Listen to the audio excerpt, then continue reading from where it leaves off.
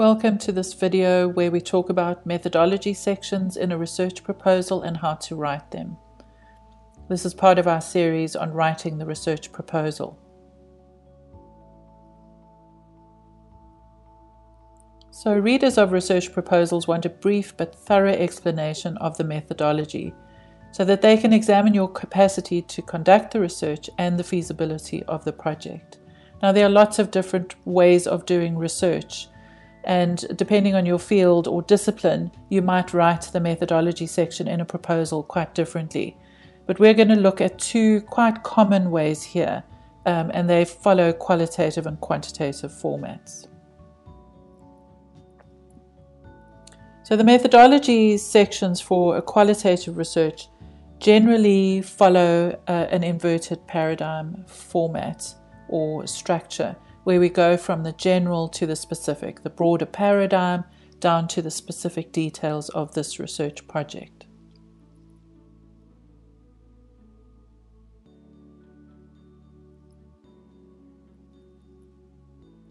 So if we begin with the broader paradigm, you would describe this. And what I mean by a broader paradigm is, for example, this is situated within a critical perspective or a feminist perspective or autoethnography. And you would explain why that paradigm is appropriate to this research. So qualitative design was chosen because this research is concerned with experiences.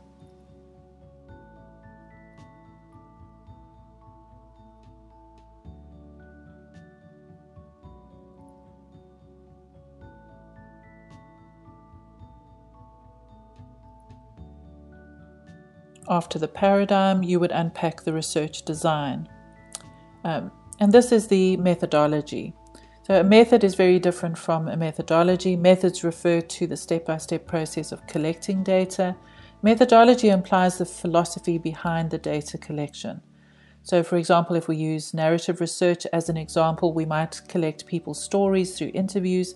That would be the data. But the philosophy is that narratives can tell us about how people construct their lives. So there's a belief behind the data there, and that's what the philosophy is. So within the design, you would begin by identifying your unit of analysis. This is the thing that you'll be researching, the document, the students, the organization, the event, whatever it is that is the focus of your research. That's what the unit of analysis is. You would also describe the data collection methods, whether these would be interviews, documents, observations. Usually in qualitative research, 3 sources of data are considered a measure of reliability, but they don't have to be very different sources of data. They can be all interviews, for example, but different kinds of interviews. Or if you were collecting narratives, you might ask participants to tell you their story in 3 different ways. To tell you their story in an interview, get them to write it, and then perhaps to draw it. And that would give you 3 very different sources of data. So you need to describe your chosen methods of data in relation to your project, that there's a rationale behind it. So a semi-structured interview format was chosen because, and you would explain that. And use sources so that you have evidence from the literature to support your justification of these methods. Because really what you're doing is providing an argument for these methods and not other methods.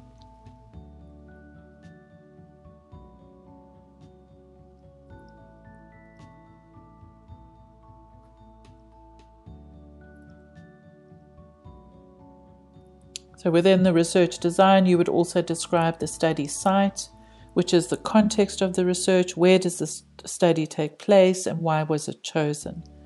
You would also describe the sampling. So which participants have you chosen? Why? How did you go about selecting them? And again, you need to justify it. So a non-random purposeful sample of students will be selected because. Explain how you will contact participants in a step-by-step way. So how will you contact them first, and then what will you do?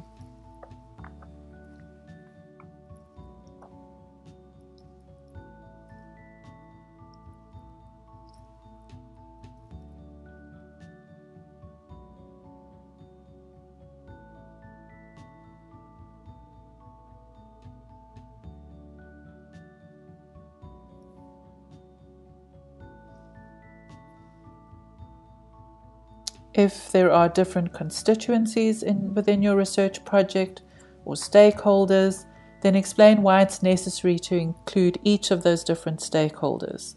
What value will they bring to the project, and how will you go about selecting a sample?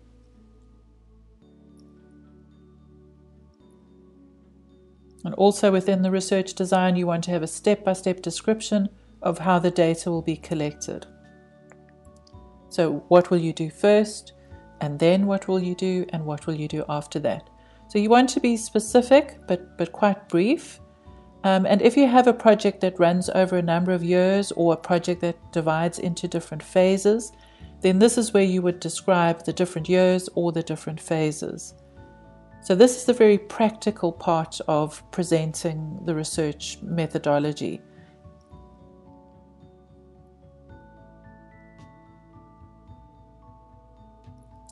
After the research design, you would include a section on the data analysis strategy, and here you would use sources to help convince your reader of your argument that you're making, that this is the most useful data analysis strategy for this research. You would also include something on validity. In qualitative research, this is often called trustworthiness. So how can you show that your data is trustworthy? So an example here might be member checking. So for example, if you interviewed participants, typed up the transcripts, took the transcripts back to your participants, they okayed them, that's called member checking. So that ensures that your data is valid.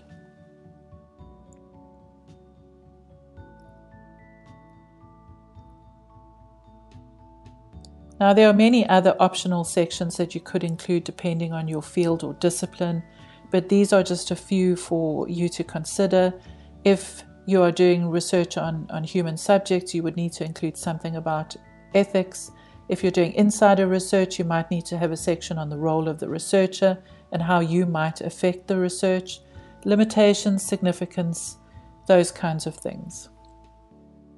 Now let's move on to the methodology section for quantitative research. Quantitative research often uses deductive reasoning, where the researcher forms a hypothesis first and then collects data to investigate the problem.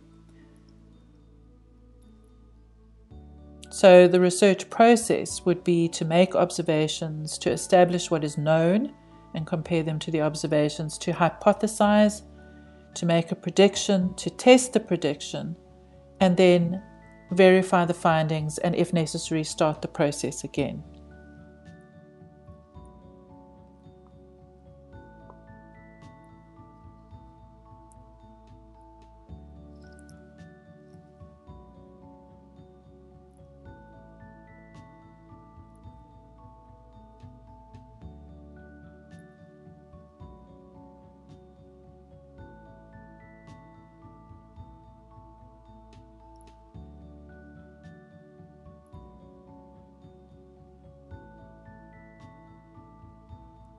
So these are the sections you would write in the proposal.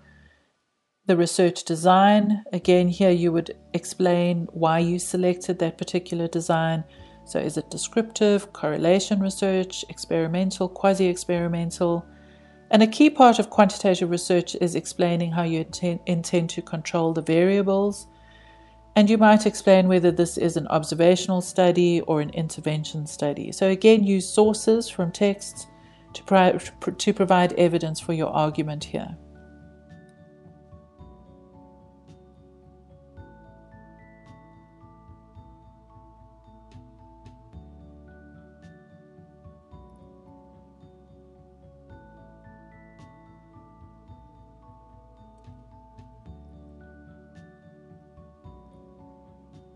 You would also write about the study site. You would describe it, provide all the relevant information for your project site. You would explain the sampling, provide justification for the sampling. If there were measurement instruments, you would describe those and explain how they were valid and reliable.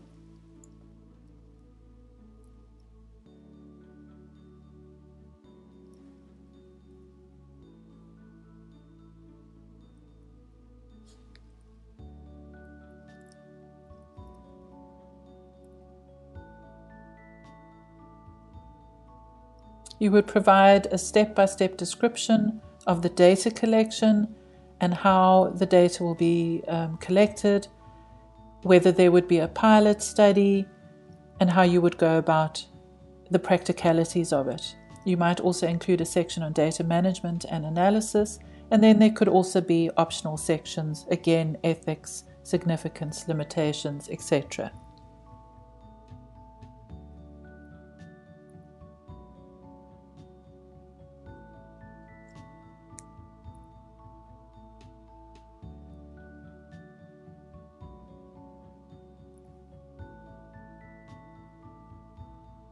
Methodology sections are very important in a proposal because this really is the meat of the proposal.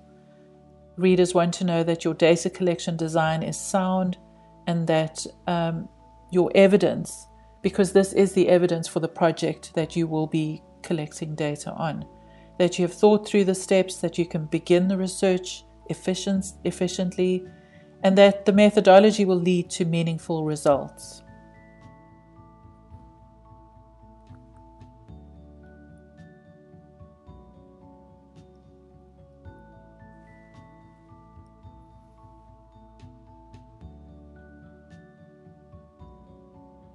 Thank you for watching this video on writing the methodology section in a research proposal, which is part of our series on writing the research proposal.